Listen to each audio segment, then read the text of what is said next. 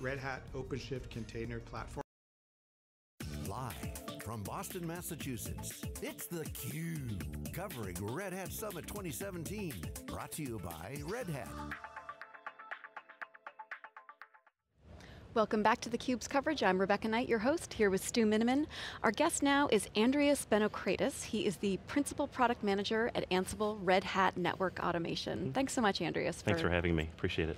This is your first time on the first program. Time. We're really nice, nervous, we don't bite. Okay. Maybe start a little bit with, you're new to the company, relatively, networking guy by background. Give us a little bit about your background. Sure, I mean, I actually started at Red Hat in 2003, and I did about 4 or 5 jobs there for about 11 years, and then went to a startup named Cumulus Networks for about 2 years. Great crew, and then now I'm at Ansible. I've been there since about December, so working on the network automation use case for Ansible. All right, so networking has a little bit of coverage here. I mean, I remember, so something like the Open Daylight stuff. Yeah. There were actually a couple of Red Hatters that I interviewed at one show, ended up forming a company that got bought by Docker. So, there's definitely networking people, but maybe give us kind of a broad view of, where networking fits and the stuff that you're working on specifically. Yeah, sure thing. I think it's interesting to point out that as everything started in the compute side and everything started getting disaggregated, the networking side has come along for the ride, per se. It's been a little bit behind, but when we talk about networking, a lot of people just think automatically of SDN. And we're actually trying to think a little bit lower level, so layer 1, layer 2, layer 3, so switching, routing, firewalls, load balancers, all those things are still required in the data center. And when people started using Ansible, it started 5 years ago on the compute side, a lot of the people started saying, well, I need to run the whole rack. And I'm not a CCIE, and I really don't know what to do there, but I've been thrown in to do something. I'm a cloud admin, the new title, right? So I have to run the network, so what do? Like, I don't know anything about networking, I'm just trying to be good enough. Well, I know Ansible, so why don't I just treat switches like servers, and just treat them like what I know? They just have a lot more interfaces, but they just treat it that way. So a lot of the expertise came from the ground up, from the open source model, and say this is the new use case. Yeah, well, J.R. Rivers, the founder of Cumulus, it's like, well, networking could just be a Linux operating model, extended to the network, Exactly. which is always just like, wait, it sounds like a company like Red Hat should be doing that kind of stuff. Exactly, it's interesting to see a bash prompt in the networking, right? Yeah. So it's familiar to a lot of people in the DevOps space, absolutely. So it's a very rapidly changing time, as we know, in the digital computing age. The theme of this conference is the power of the individual, celebrating that individual, the developer, empowering the developers to take risks, be able to fail, make changes, modify. You're not a developer, but you manage developers, you lead developers. How do you work on creating that context that Jim Whitehurst talked about today? Yeah, I think it starts with the true empowerment. You have, the majority of the networking platforms are still proprietary and walled off gardens. They're black boxes, you can't really do much with them. But you still have the ability to SSH into them. You have familiar terms and concepts from the server side in the networking side. So as long as you have SSH to the box and you know your CLI commands to make changes, you can utilize that in part of Ansible to generate larger abstractions to use the playbooks in order to build out your data center with the terms and the lexicon of YAML, like the language of Ansible, things that you already know, and utilizing that and going further. All right, speak to us a little bit about the customers, what's holding them back? How are you guys moving them forward to kind of the more agile development space? Yeah, our customers are mostly brownfield. They're trying to extend what they already have. They have all their gear, they have everything that they need, but they're trying to do things better. Yeah, so. I don't find greenfield customers when it comes to the network side of the house. I mean, we've all got what I have, and we knew IT is always additive. So I mean, that's got to be a challenge. It's a huge challenge. You can help with, right? It's a huge challenge, and I think from the network operators and the network engineers, a lot of them are saying, again, they're looking at their friends in the compute side, and they can spin up VMs and provision hardware instantaneously, but why does it have to take 4 to 6 weeks to provision a VLAN or get a VLAN added to a network switch? That sounds ridiculous. So a lot of the network engineers and operators saying, well, I think I could be as agile as you, So we can actually work together using a common framework, common language with Ansible, and we can get things done, and we can get all of this, the stuff I hate doing, and we don't have to do that anymore. We can worry about more important things in our network, like designing the next big thing. If you want to do BGP, design your BGP infrastructure. You want to move from a layer 2 to a layer 3, or an SDN solution, so. Yeah, I just love that. You talk about everybody, kind of this software wave and breaking down silos, networking storage people are like, oh my God, you're taking my job away. But you don't have to, exactly, no. This is completely, we're not taking your job. Yeah. We are augmenting what you already have. We're giving you more tools in your tool belt to do better at your job. Yeah. And that's truly it. We don't have to, people can be smarter. So if you want to add a VLAN, that can be a code snippet created by the sysadmin. It can be in Git, and then the network engineer could say, oh yeah, that looks good, and then I just say, no, submit. So what we see today with some of the customers is, yeah, I want to automate. I really want to automate. And you say, great, let's automate. But then you start getting, you peel back the onion, and you start seeing that, well, how are you managing your inventory? How are you managing your endpoints? And they're like, I have a spreadsheet, and you're like, as a networking guy, I guess you, I don't know how spreadsheets are for inventory management. Networking is scary for a lot. It's super scary. Yeah. So how do you break that down? You do what you can. You do it in small pieces. We're not trying to change the world. We're not trying to say, you're going to go 100% DevOps in the network. Start small. Start with something that you, like again, you really hate doing.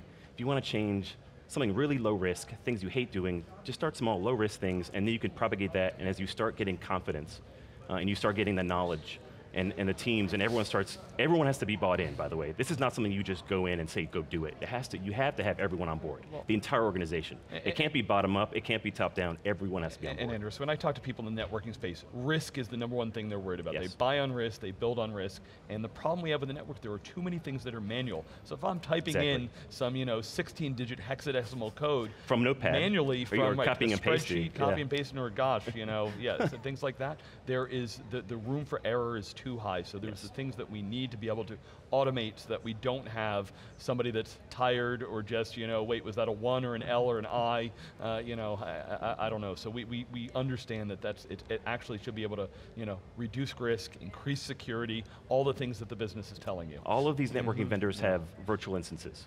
You can do all your testing and deployment, all your testing in your infrastructure, and you can do everything in Jenkins and have all your networking switches virtually. You can have your whole data center in virtual environment if you want. So if you're talking about lowering risk, instead of just copying and pasting and, oh, is it a /24 or a /16? Whoops, I mean, that looked right, but it was wrong. But did it go through test? It probably didn't. And then someone's getting a page at 3 in the morning, and a router's down, an edge router's down, and you're toast. So enabling the full DevOps cycle of continuous integration, so bringing in the same concepts that you have on the compute side, testing changes in a full cycle, and then doing that, so. You talked about the importance of buy-in and also the difficulties of getting buy-in. How much of that is an impediment to the innovation process? When one of the things we've been talking about is, can big companies innovate? What are the challenges that you see, and how do you overcome them? That is the #1, that is the biggest issue right now in the networking space, is getting buy-in. Whether it's someone who has done it on their own, someone can just install Ansible and do something, and then deploy a switch. But if they leave the company and there's no remediation, if it's not in the MOP, if it's not in the method procedure, no one knows about it. So it has to be part of you want to keep all the things that you have, all the good things that you have today with your checks and balances and the networking, and the CIOs and the people at the top have to understand you can keep all that stuff, but you have to buy in to the automation framework, and everyone has to be on board to understand how it fits in order to go from where you are today to where you want to be. So. All right, so at the show here, what's exciting your customers? It gives a little bit of a viewpoint for people that are checking out your stuff, what they expect. Well, I think the one thing is they're not used to seeing. They think it's black magic. They think it's just magic. They're like, I can use the same things for everything. I said, yeah, you can. This development process is, I think, the innovation in the community.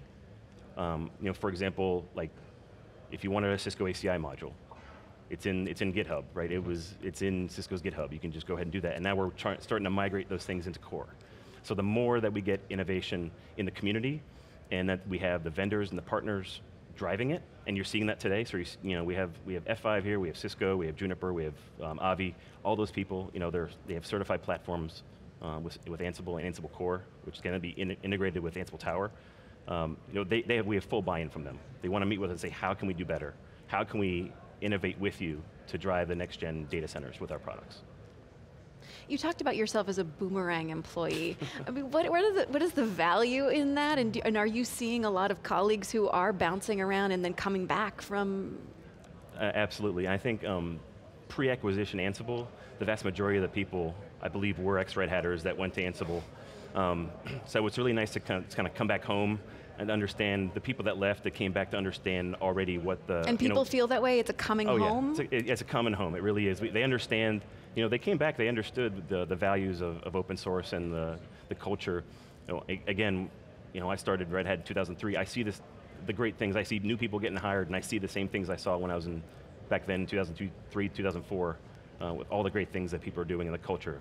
Jim's done a great job at keeping the culture how it is, even way back then when it was only 400 people when I started. Yeah, Andrius, to extend that culture, I think about the network community and open source, and you talk about there's risk there, yeah. And I think about, I grew up with kind of enterprise infrastructure mentality. It's like, don't touch it, yes. Don't play with it. We always joked, it's like, I got everything there, really don't walk by it, and definitely, some zip tie or yeah. Duct tape's going to come apart. So, Are we getting better? Is networking embracing this? Yes, for sure. I think the nice thing is you start seeing these communities pop up. Yeah. You're starting to see network operators and engineers. They've been, historically, if they don't know the answer, they won't go find it. They're kind of maybe shy to ask for help, per se. If it wasn't on their certification, exactly. They didn't if it wasn't there, I'm not going to.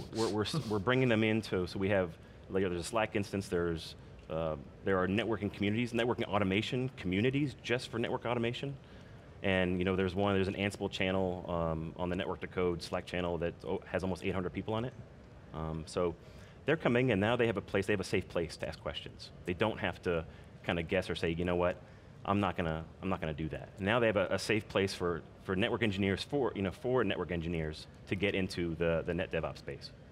Another one of the sort of the sub-themes of this summit is people's data strategy and customers and vendors, how they're dealing with the massive amounts of data that their customers are generating. What is your data strategy and how are you using data? So there's two aspects here. So the data can be the actual playbooks themselves, the golden master images, so you can pull configs from switches and you can store them. And you can use them for continuous compliance. You can say, a rogue engineer might make a change. Configuration drift happens. But you need to be able to make those comparisons to the other versions. So we're utilizing things like Git. So your data strategy can be in the cloud. It can be similar on your side. You can do Stash locally. So to actually, for part of the operations piece, you can use that. The second piece is log aggregation is a big piece of the Ansible. So when you actually want to make sure that a change happens, that it's been successful, and that you want to ensure continuous compliance, all that data has to go somewhere, right? So you can utilize Ansible Tower as an aggregator. You can go off using integrations like Splunk and some other log aggregation connectors with Ansible Tower to help utilize your data strategy with the partners that are really the people that know data and data structures, so we can use them. And one of the other issues is building the confidence to make decisions with all the data. Are you working on that too with your team? Yes, we are working with that, and that's part of the larger Tower organization. So it goes beyond networking. So whatever networking gets, everyone else gets. So when we start developing Ansible Core in the community and Ansible Tower in-house, we think about networking and we think about Windows. That's a huge opportunity there. We're talking about AWS and the cloud, so cloud instances.